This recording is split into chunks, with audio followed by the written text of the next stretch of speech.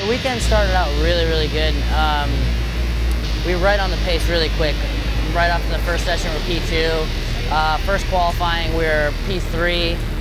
And then, you know, we ended up, second qualifying started from the fifth position, second row.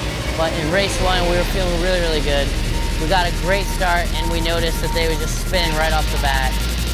Unfortunately, just learning in this DSB class, we're trying a new shock, and it didn't quite work out. So another 7th, but we made a lot of changes for morning warm-up.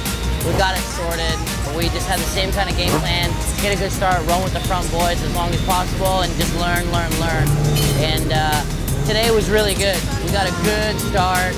We ran really consistent laps the entire race, and we ran with the front guys for a while, and eventually we're only 6 seconds off the podium, so that's really good. We ended up 6th today, 1 position better. It's still not where I want to be. I know my potential. I can run up front. I know I can run with the boys, and we're sniffing it, and it's starting to get exciting. We're starting to, you know, I wouldn't say we're a threat yet, but we're creeping on being a threat here real soon.